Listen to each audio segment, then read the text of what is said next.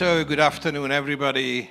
We are continuing the Budapest Lectures series today, the Matthias Corvinus Collegium, and it gives me a great pleasure to welcome Professor here with us today. It's going to be a very interesting topic, and she's not just internationally recognized academic and great researcher. I was only able to count the books she wrote or co-authored. It was about 25 books, but she also have practical experiences. If I remember correctly, you served as a State Secretary for Foreign Affairs from 1997 to 2000. So Professor Matlaryval is here with us, and we are going to discuss the military strategy and the security policy and what would be the future for our great continent, the European nations' military strategy, and also discuss the future of the NATO. Thank you very much again for being with us. Thank you. I'm very happy to be here, and I like very much the title of this auditorium. I'm a great fan of Scruton's writings and his criticism of the zeitgeist, so to speak. So I hope we can also talk about these questions that are not only security and defense, but also more what are we defending, if anything. I also would like to encourage our students and guests after the lecture be as engaged as possible and use the unique opportunity to ask questions. You have your code, and there is a slido.com, and you can ask questions, and hopefully I will be able to read it in my iPad, and I'll be able to convey to the professor. Okay? Thank you. And I might be able to answer. Oh, I'm sure you will. So let's start, shall we? I will start a bit a provocative question, which is quite comprehensive as well. What is military strategy today in an era when European states seek to de-escalate and avoid military armed conflict? Yeah, that's, I was going to say, a very good question. It is, obviously. And we wrote this book. I edited this book with my colleague in Oxford, Rob Johnson, last year about what we call missing in action. Strategy is missing in action. European states, with basically two exceptions, do not have strategies.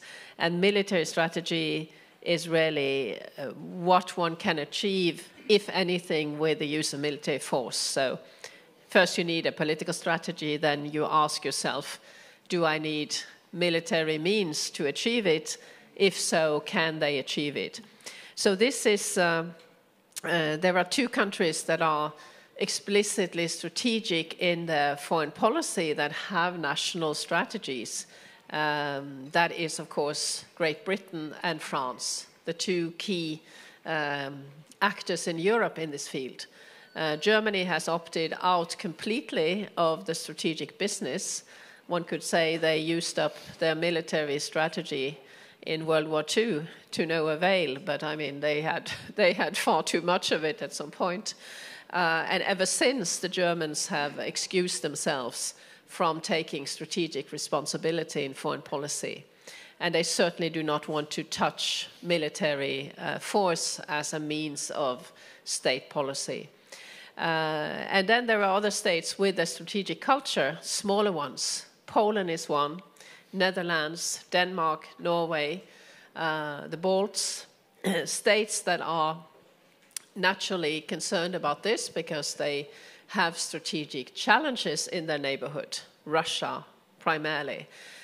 So I would say what you find of strategic thinking in Europe goes on in some few capitals.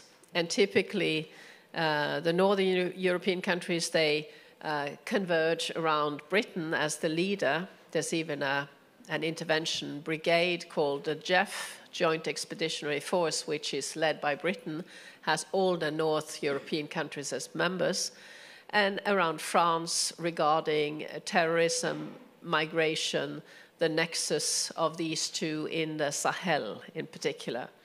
But then NATO as an organization has a large military apparatus, officers in Mons that are all experts in military planning, of course. So that's military strategy for you. The EU has virtually nothing by way of any strategic thinking, although sometimes we hear about strategy from the EU Commission, and that is usually synonymous with policy only. So I would say strategy, if we keep this term in mind, which I think is so important when we talk about, for instance, what goes on the Polish border right now, we need to think strategically to understand it. Strategy, I think, is what Mike Tyson pointed to when he said, when I get punched in the face, then I need strategy, not only a plan. So if somebody does something to you that you don't expect, or maybe expect but don't like, then you need strategy. So strategy is about the interaction with enemy, adversary, competitor. It's about being able to think, what does my competitor try to do? How can I anticipate it? Maybe I will do the opposite, paradoxical strategy, but it's the constant interaction with those who do not share your will. Clausewitz, Karl von, the old Prussian, he said it's about imposing our will or changing the will of the enemy. So that's different from plan, and I think Europeans have had a long period of deep peace, 1990 onwards, where one didn't have to think about adversaries, competitors, or enemies. And enemy, of course, is a term that is utterly politically incorrect. Thank you. Previously, I just mentioned before we started, I had a privilege to listen a few podcasts you were participating. And one of my favorite example was when you mentioned we've been free riding. I mean, Europeans, we call it in Hungarian free lunch. And you mentioned because I remember President Trump was criticized in so many ways, but of course, he was probably the first US president recently who was honestly very critical and very straightforward towards the alliance, towards the NATO. And he also said that almost 80%, we may discuss it, 77 or 75% of the budget of the contribution provided by the United States. And you mentioned in a podcast that the European states are free riding. How can we accept our partners, the other side of the Atlantic, to save us, to save our borders, and to save our societies? So how do you see now the role of the United States in the European politics and also in military? Yeah, I think the US, I have a column in the main financial paper of Norway, and this Monday this week, I wrote about the weak President Biden, how weak Biden is. Trump was a big problem in many ways, and everybody wrote about it constantly. Then came Biden, and he was supposed to be the savior. We are back to multilateralism and all that. And it's true that, in a way, they are saying the right things to the Europeans, but there is no major difference here in terms of expectation. And there is no major difference in the internal problems of the US, which is deep polarization between the identity politics of the radical left of the Democratic Party and the Republican, the large majority of voters who support the Republicans for the same reasons, that they disagree completely with this kind of radical agenda. So the US continues to be very weak because it is so split over these issues, and at the same time, the demands on the expectations on the Europeans will be the same. And the Europeans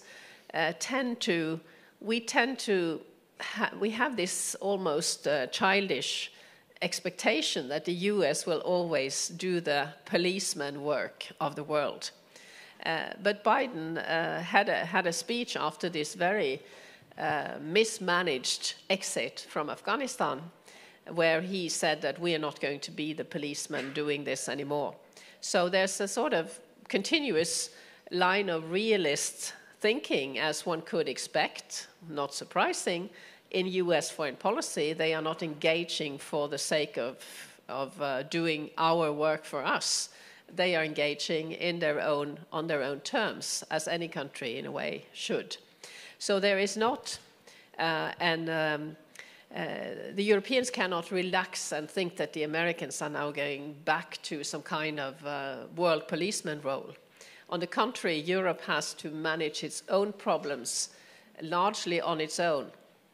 And I noticed that the ones that have alerted now European governments, capitals now to these last 2 days on the Ukraine massing of Russian forces on the Ukraine border are again the Americans. It's the CIA that says here is intelligence, what's your response to this? And the ones that are most sort of active in responding are the British. And they are now outside the EU. So one point is that it's European capitals where decisions are important. It's not in Brussels, it's not in the EU, it's not in NATO at 30, it is in capitals. And this is even more true now that Britain has left the EU, that it is Washington, London, maybe Washington, Paris, although they have had problems lately. There's no European actor or common European response. But I'm afraid that, I wrote a book called Hard Power in Hard Times about the response after Crimea, and it was the Americans that did the responding, telling Europe what to do. And now with the Polish crisis, there is more of a quick support for Poland. There is a response in Europe, but we have to look for individual countries. Britain, first and foremost, then also France chipping in at this time. Well, you raised very, very interesting points and very crucial ones. I also would like to inform our great audience that Professor Matlaryval, what a beautiful surname, by the way, it's a Hungarian name, Matlaryval, if I share. Yes, your husband is a great Hungarian gentleman who is with us there. Hello, good evening, jó estét kívánok. So you are also a great friend of Hungary, of course. So actually, Professor Matlaryval book is also available in Hungarian, but I encourage you to read it in English, but we can also buy it in Hungary, a few books. Anyway, let's back to our conversation. There is a national politics, national self-interest, and also member of the alliance. We have responsibilities, we always made commitments. One of the most popular probably towards the budget, which is to reach the 2% compared to the GDP, per GDP in the budget. And also just in terms of the budget, the members are facing serious challenging. As a Hungarian, I'm very proud. I remember in 2015, we have 0.5%, and hopefully 2 years later, we will reach the 2%. So actually, our budget will be higher compared to our GDP than Germany, which is extremely, I wouldn't say interesting, I might say scary or odd. And I just heard that even the German government explicitly said that 1.5% will be the maximum. So this is really challenging era right now. And of course, there is also national interest. Meet the requirements of the public opinion, and especially in Germany. They don't want to increase the budget for defense. Yeah, I mean, you can find the polls. I think it's Pew that has a poll on defending Europe. Are you willing to defend European borders if you're a NATO member? Are you willing to defend other NATO members if they're attacked? And the response rate in Italy and Germany was very low. You know, much less than 50% were willing to defend other countries. So the sort of obligation of NATO was rejected, while people in Germany said that the Americans should do it. So, I mean, a big majority said the Americans should defend these other people, these other countries. So clearly, in Germany, with the new socialist, or at least probably socialist dominance of the government, there will be even less willingness to pay for defense or to do the sort of job in NATO. And of course, that underlines the trend towards coalitions of the willing and able being what we think about as NATO. And I like to put it like this. Article 5, this famous Article 5, is there and is very valuable to all 30 members. Everybody wants this. You could say it's a free insurance, almost free insurance. So that will be, and that's also in the American interest to have this wonderful Article 5, which has, this is what Russia fears, therefore Russia will not challenge Article 5. It won't invade another country, nor will any other country. I mean, you don't want the US war machine against you. So you avoid the ceiling, but everything that happens is below Article 5. So we deter Article 5 from happening. NATO has done so since 1949 when it was founded. We still do it, and it's in a way a success, although we can't measure whether it really deters or not, but nothing has happened, so let's assume causality. Then the reality of everyday security policy, what we call political warfare, what goes on in Poland right now, this is below Article 5. It is on the threshold of using military force. It is still deniable. It is presenting itself as something else. Cyber attacks, hybrid attacks, subversion, propaganda, all the old tricks of the trade, sometimes with the use of force. A land grab, for instance, in Ukraine, is not in order to possess a part of Ukraine. It's not for the territory itself. It's for the political value of the negotiating card you acquire. We have a daughter. We have 4 children. They're all very fond of being Hungarian, and one is more Hungarian in temperament than the others, Zsófika. And she was always extremely forward-leaning as a child. She still is, but now I don't have to sort of take care of her. But she said, give me an ice cream now, and I will not scream. Give me an ice cream, and I will refrain from screaming. This is maximalist negotiation. I take a piece of land from your country, and if you shut up and do as I say, I will do no more. Maybe give it back to you.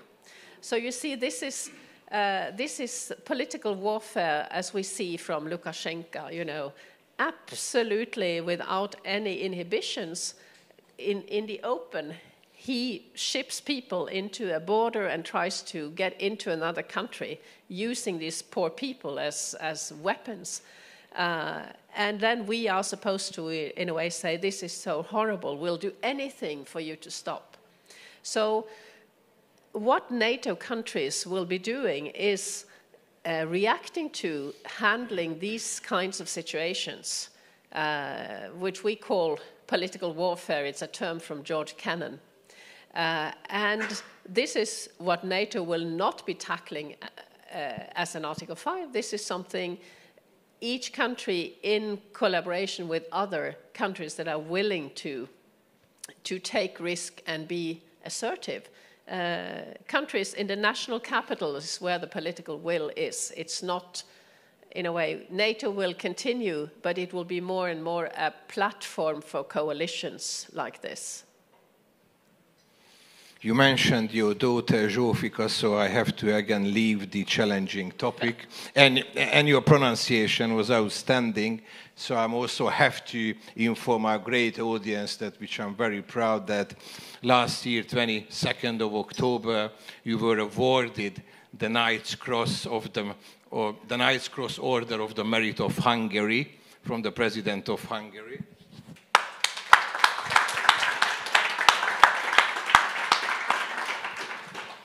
So this is also very unique, and congratulations, and we are also very, very proud of you. So back to our challenges. You also used the term before, I remember, the cheap insurance.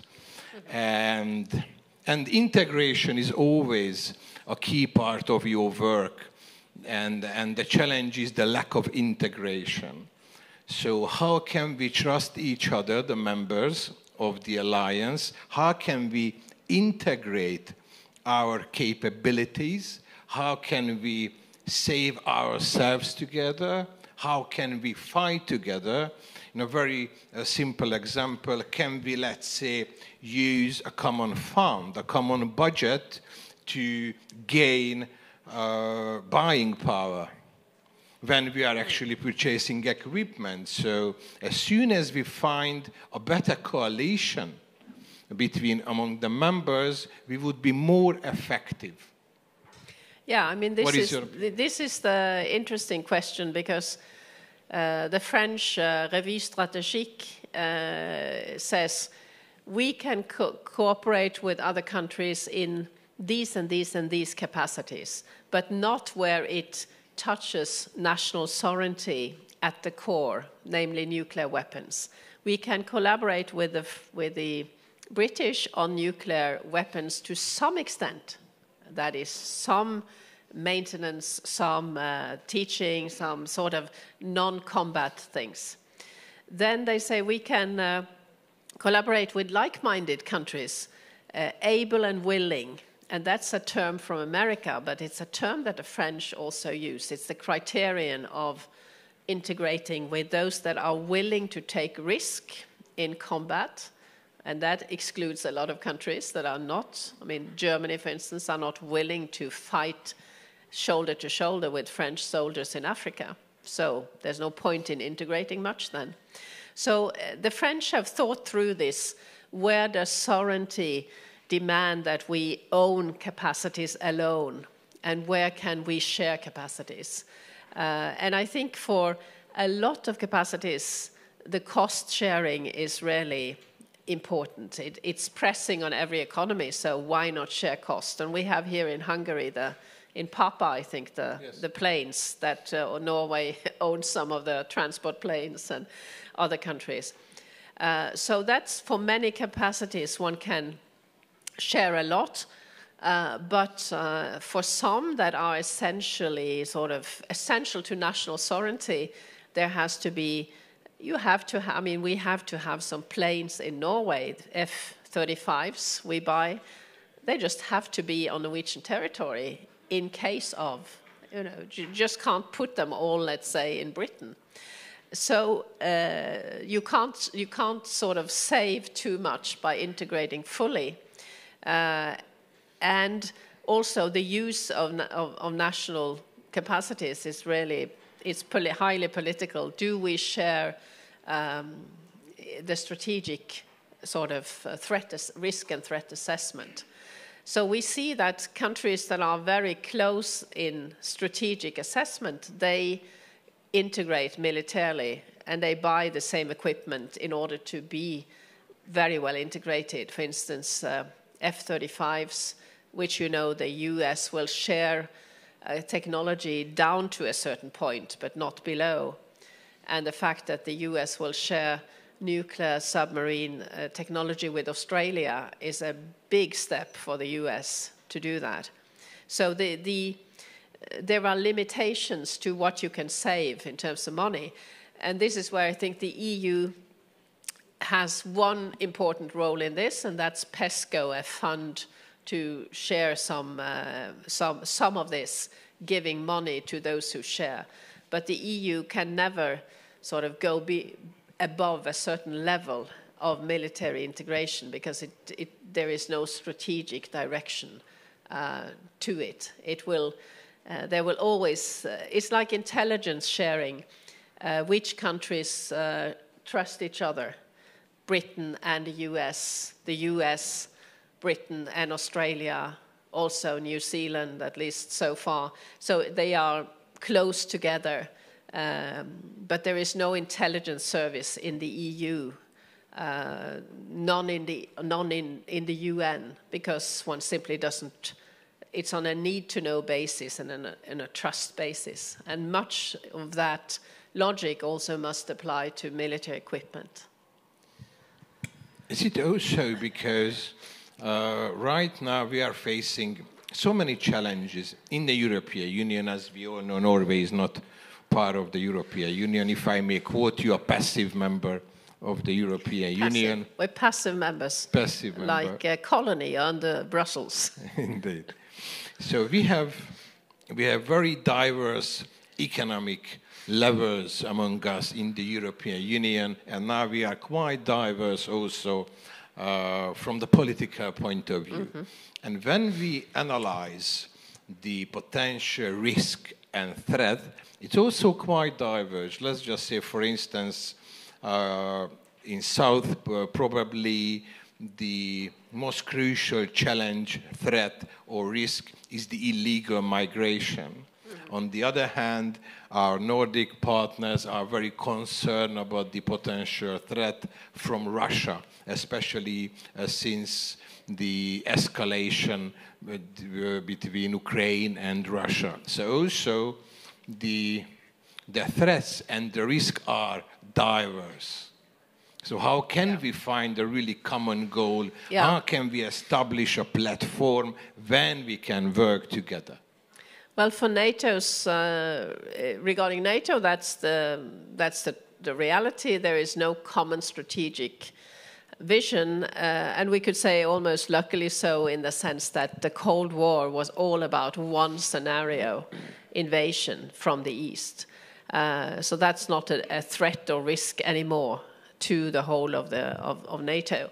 But that's why NATO has this, it's going to make it a new strategic concept, as it's called, this coming year, and that will be sort of northern European countries concerned about Russia, but we should also be very concerned about illegal mass migration organized from the Maghreb combined with ISIL recruitment in the area. So, I mean, it concerns us, all of us, this problem. It's not, and it's in a way, I think with Russia one can deal with a rational state actor.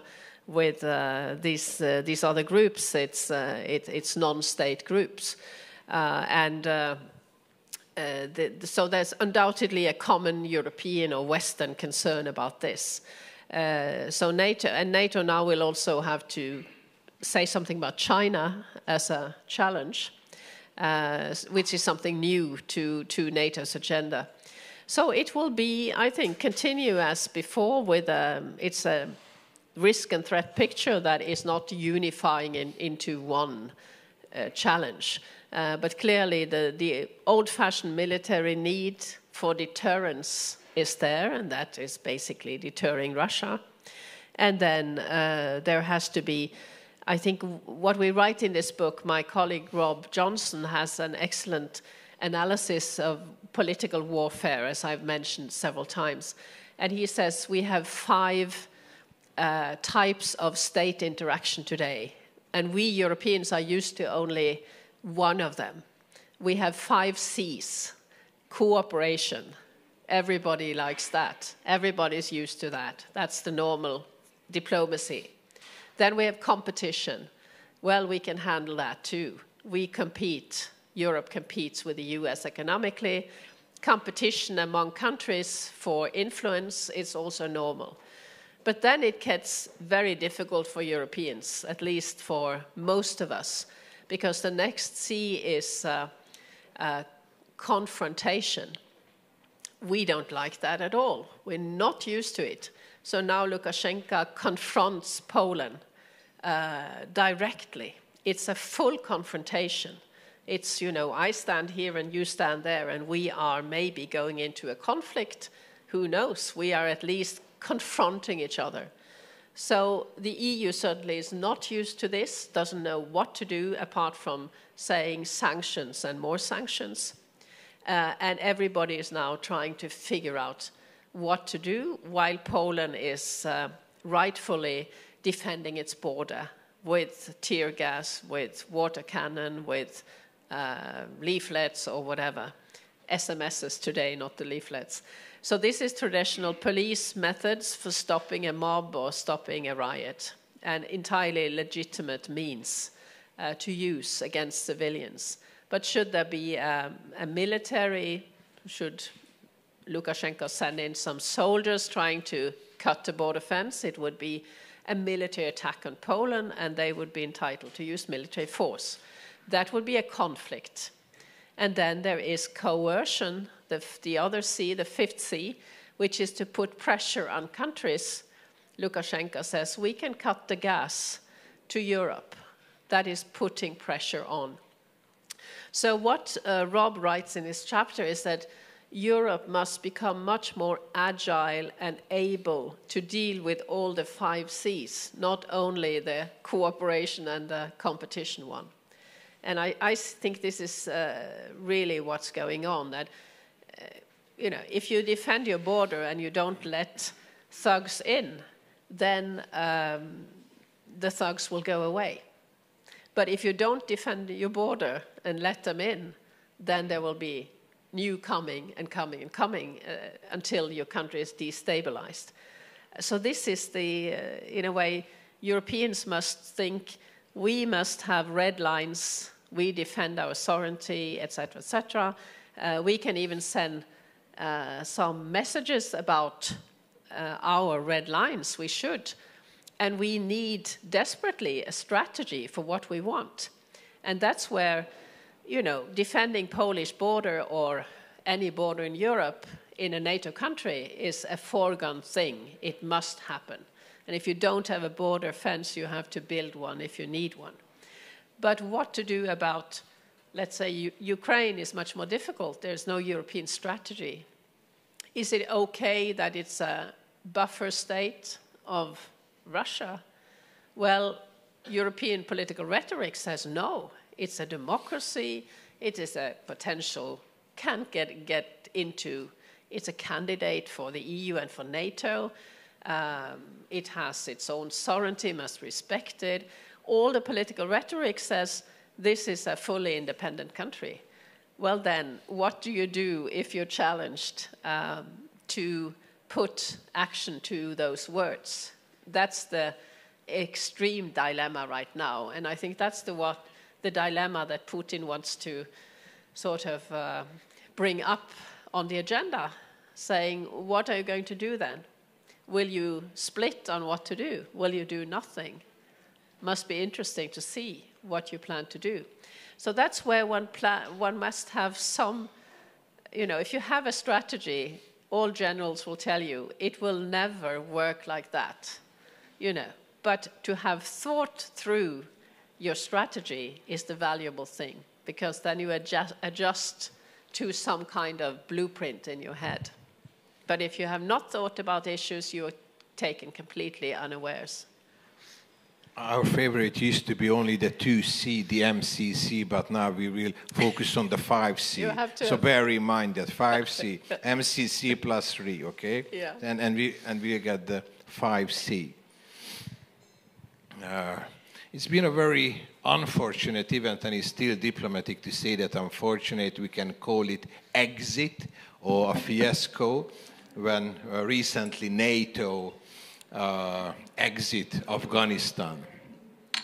And during the pandemic, and in a different topic, and if hopefully it will be soon the post-pandemic era, I was always asked by my friends, international and Hungarians. Do you think, Raymond, the new world order will change? So actually my question is not just because of the very controversial, let's say, controversial exit from Afghanistan. Can the West play still the leading role in terms of security policy and military? Or it's... Yeah, I think or it's been replaced, if I may. Yeah, I understand. Yes, that's the key issue. Afghanistan, was inevitable because let me illustrate it by saying that the British Chief of Defence, General Richard, the former Chief of Defence, he said, "Oh, we have to be there at least 40 years." At least 40 years, whereupon Gordon Brown, then Prime Minister, said, "The generals may think so, but we are not going to be there, 1 minute more than necessary, and certainly not 40 years." And the idea that you can change a society from the outside, sort of nation building, that requires almost that you're a colonialist, because you have to stay there for so long, and you have to sort of impose your will for a long time. Now, NATO was not going to do that. It was just a crazy idea that you could change Afghanistan. We have a son who's an officer, and he was a combat soldier there, and he was in 16 fights or battles with the Taliban. Each time they could sort of fight them out of an area, but then the civilian goals or civilian actors were supposed to come in to that area and develop it. Did they come? No, because they were too afraid to be there. So I mean, it was impossible. But I think that the question you ask is really, will the West only defend its borders and itself, or will the West try to spread democracy? Will we try to expand the EU and NATO to the Balkan states, to Ukraine, to Georgia, to Moldova? Will we try to, have an open door policy? NATO has managed to expand to 2 countries in the Balkans in recent years. One is impossible to remember. It's called North Macedonia. And it's Macedonia, but you're not allowed to say Macedonia because the Greeks get angry because they have a claim on the name Macedonia too. So it was called Fyrom, which is even worse than North Macedonia. But it's North Macedonia and it's Montenegro. And Bosnia, where I worked a lot when I was in politics, is a candidate for membership. So I think NATO, in a way, a test will be if we can't be realists in that old-fashioned type saying, okay, you're a dictatorship, that's fine, that's how you live, and we're a liberal democracy, so we are Democrats, we live in another way. We respect you and you respect us. Power is what counts. We will not try to influence you. I think the West has to continue to try to have an open door policy and to influence with democratic norms. But it's going to be much harder now than it was in 1990. And that's why the Ukraine question is a test of this. Because if we let's think that, in a way, we cannot say anything about Ukraine because we don't know what we think, what we want. We would like it to be sort of a democracy moving in our direction, but we don't want to take any risk to make it become one. So in a way, we can say rhetorically that you are free and independent and absolutely can join us if you want. But if that is tested militarily, we are probably just going to watch it, not do anything. And you could say it would be an extreme risk to try to do something. So this is where realpolitik meets idealism, so to speak. Why is it that the military risk and the military strategy is not the first two or first three priority for politicians? Yeah, I mean, what can be more important than your country's sovereignty and to save the people, to save the society and ensure the trust and the stability? Yeah, that's of course, again, a very good question. And the answer is, of course, is not of course, but the answer is, unfortunately, that politicians are never elected on these issues. We had national elections in September, and defense and security was the lowest in the Gallup on the agenda. 6% were interested in that. And we are neighbors of Russia, and we sort of have all this habitual talk about Russia sort of being aggressive in exercises and incursions in airspace and all that. So I think it is people's heads, in a way, are people, you young people, you're born after 1990, so you have always had this deep peace in your lives. And my students as well, they have no feeling of the Cold War, of insecurity, of repression. The world seems to be a big globalia.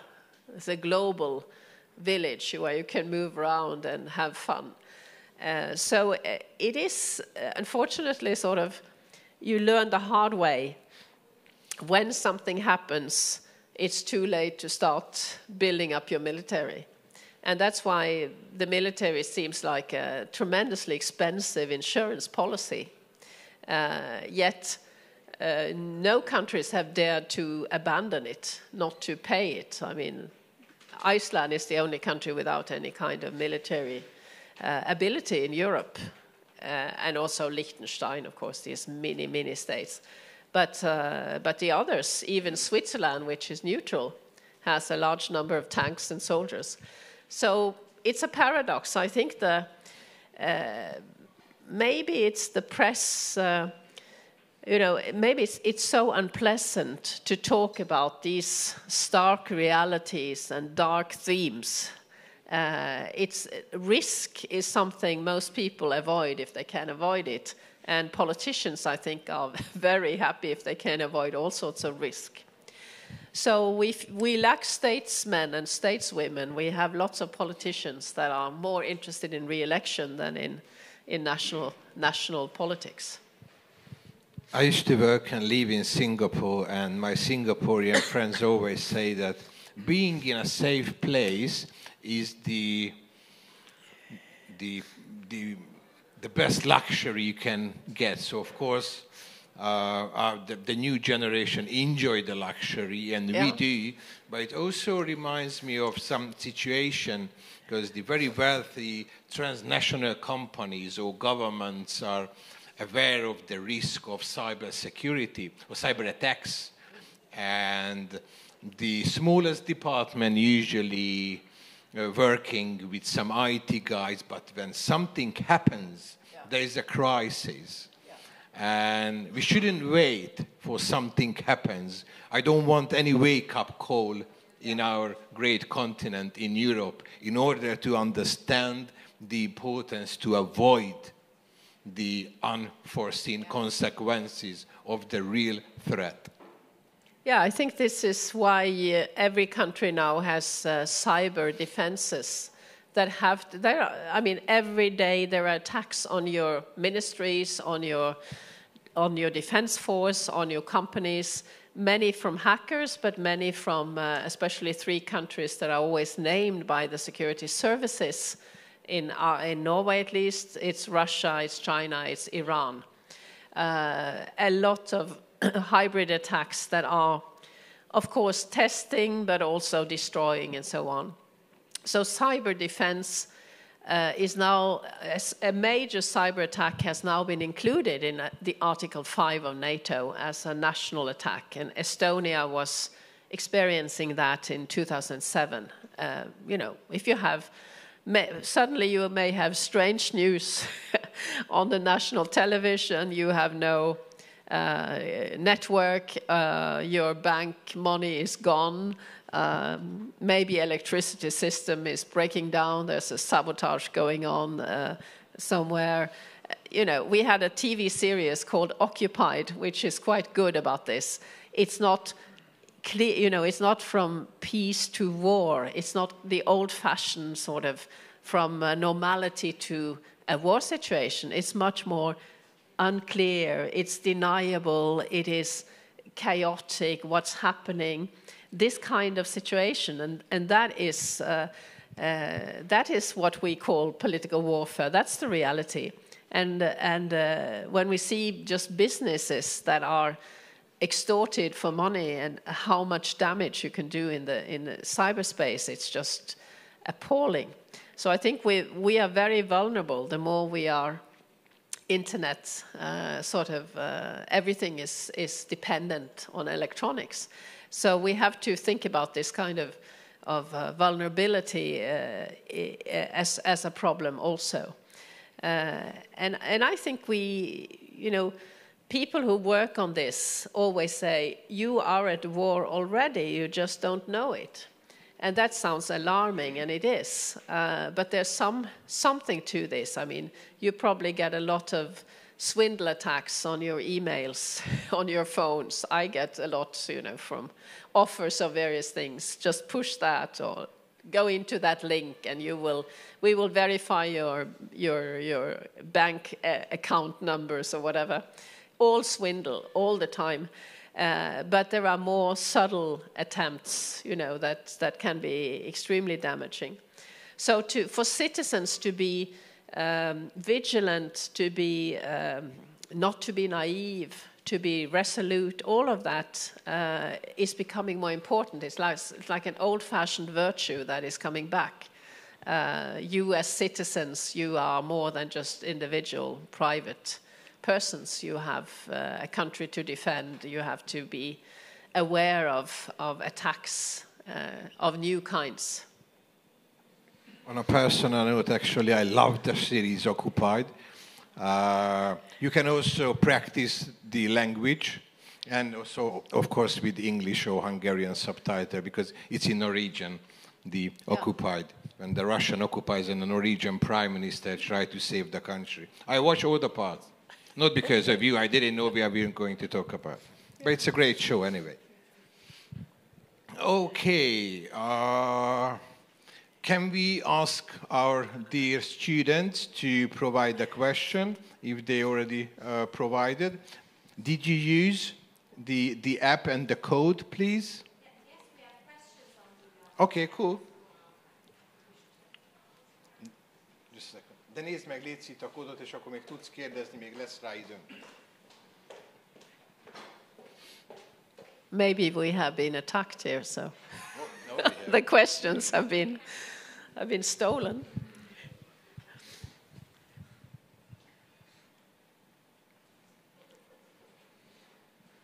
Yes, we have questions. We don't usually meet with an internationally recognized author and academic and also a deputy minister, so use the opportunity, the unique opportunity to ask questions, not about the lottery numbers in Saturday because we have no clue. So, provocation, anonymous. If we, Europe, don't have an atomic bomb, all money poured into military forces is wasted, as we will never play with the big guys. Okay. No, I think it's, I don't know what really the meaning of the big guys will be. Oh, me neither. The Americans, maybe. But there are two nuclear forces or countries in Europe, as you probably know, France and Great Britain. And their nuclear weapons are most certainly in submarines that are rotating at sea all the time. Very few people know where they are, and that's the whole point of deterrence. So there is a nuclear deterrent in Europe, but the real action, hopefully, will never touch on nuclear weapons or on conventional war, old-fashioned war. What we see, as I like to repeat, is this incessant small kind of limited attacks, sometimes involving military force, but go sort of beyond competition to confrontation, to coercion. This is where the action is, using this example of Poland as one of them. And this is where Europeans have to deal with this themselves, basically in national capitals. So if your border is attacked in the same way as the Polish, you will probably have help from the Poles, from the neighbors, maybe from the NATO headquarters, but it's not strictly a NATO business unless there's a real sort of invasion of a magnitude. So that's my message, is that international politics, also here in peaceful Europe, is now much more of this from competition to confrontation kind, instead of just cooperation. And therefore states will need to spend on defense, but they will also need to have a strategic foreign policy. And usually we do not use military force for very much, but it is usually a deterrent, to keep it from being used. We use it to signal politically, we have it and we will defend ourselves, therefore don't try anything. But all these other forms of coercion, confrontation, and all that requires strategy and then maybe some hard power from time to time. So the security policy is now much more important in Europe than it has been for a long time. And we start this period we're in almost around, we started usually with the Russian occupation of 2 enclaves in Georgia, 2008. That was a signal to NATO, don't include Georgia in NATO. And then we had Crimea, and then we have a lot of competition and confrontation with in also Europe. So we have left this deep peace of the 90s, and that's, I think, definite now. But it's hard to wire one's mind to these major shifts, of course. Just a personal comment. I do not believe that we Hungarians want to be always the pioneer or the frontiers, especially delivering the potential threats. But it happened again in 2015. I believe we Hungarians, especially our Prime Minister Viktor Orbán, explicitly raised the awareness of the disaster, what could happen. It was 6 years ago. And when we built a fence to actually not just save the Hungarian society, the Hungarian borders, but also the Schengen zone and our European friends, and now a few other countries already making the same approach or try to somehow save the borders against illegal immigration. Sometimes being first doesn't really help, but now, of course, they understand we are not going to apologize for sure. But anyway. No, can I just comment on that? Sure, please. Because this is, the whole sort of moral shaming campaign that went on at the time. It was overwhelming. And in Norway, we also have this tremendous sort of humanitarian NGOs and lawyers that say everybody who comes must be allowed to apply for political asylum on the border, which is, of course, the incentive for coming in the first place. And now Lukashenko has, in a way, done a favor in the interest of political clarity, because now we have no NGOs, no EU commissioners, no lawyers saying, but all those on the border with Poland must be let into Poland and apply for political asylum in Poland. For humanitarian reasons and so on, you must open the border. Because they realize that this is a complete setup where people have been transported up from Iraq to be used as pawns in a game. They realize that this is about this is security policy of having to do with crashing a border. So now it is eminently clear that nobody will dominate the discourse about this like they did in 2015. And country after country are now seeking asylum to take the asylum application process to some other country. And the EU itself is seeking to do that in regional disembarkation platforms, as it's called, in Africa. So reality has, in a way, forced itself into this political issue, but it is really extremely unpleasant to be in opposition to the sort of those who moralize about politics. And this is a very good case study of how that moral discourse was so dominant 5 years ago, and now in its meeting with reality, there's basically nothing left of it. And just one very short comment on that. Since the NATO exit from Afghanistan, we see the numbers of illegal immigrants increasing every single day. So this is a real threat. Anyway, another question, not from me. Bence Kertész, what is the protocol in case of NATO members attack each other? For example, there's a risk for, in this case, of Turkey and Greece. Yeah, that's a special case. Turkey, you know,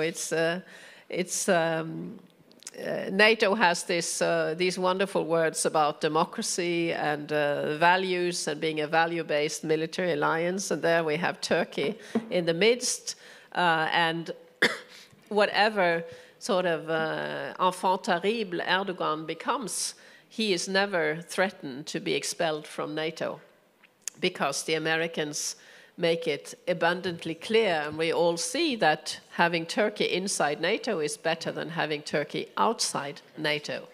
And the geopolitical footprint of having Turkey in that region where it is very valuable to NATO.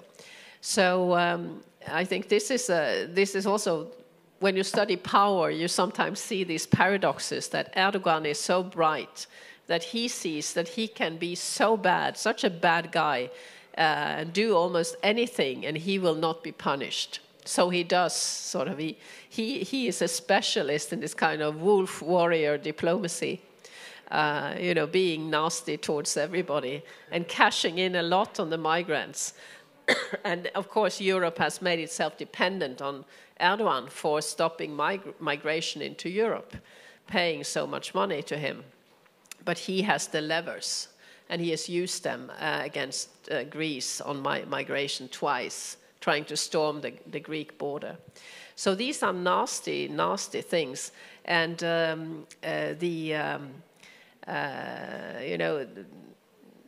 I think it's the bottom line here is simply that it's better to endure Erdogan. He won't last forever. It's better to keep him inside NATO and keep him outside the EU, because the worse he gets, the less chance is there ever of admitting Turkey into the EU. So that won't happen, but one keeps a sort of process going nonetheless. So it's a sort of, this is realpolitik in Europe, that, you can't say to a country, go away, or, move somewhere else. It is where it is. Indeed. Another question.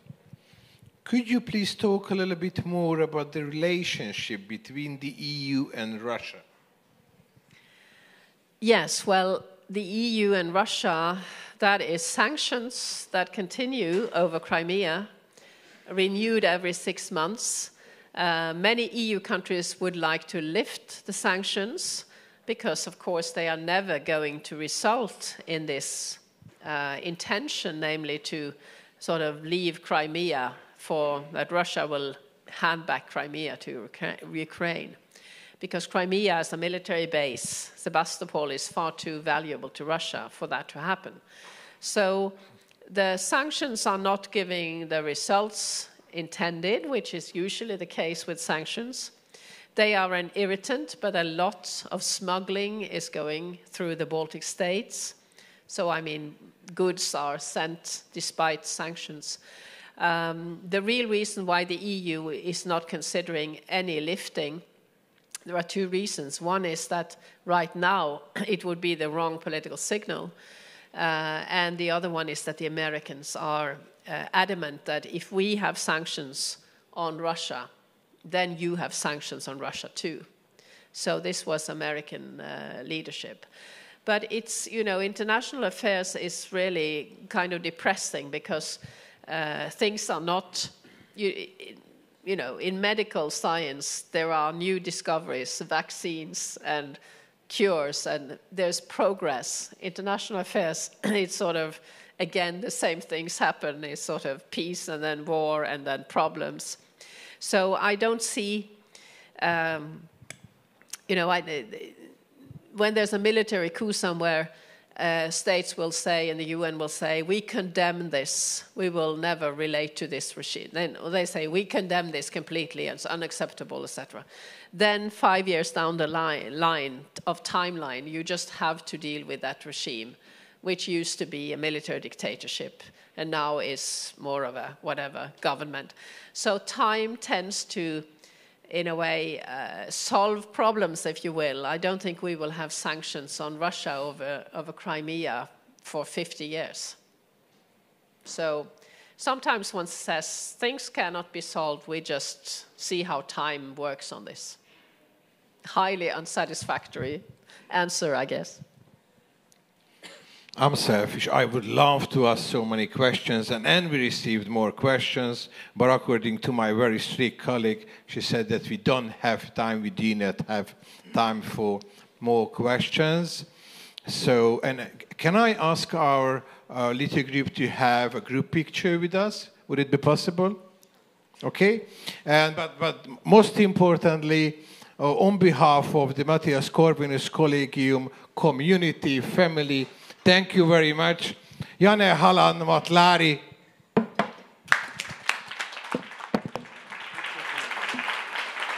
And don't forget. A great professor and a great friend of Hungary. Thank you very much for visiting us and see you very soon. Yeah, viszontlátás. Köszönöm szépen. Köszönjük szépen.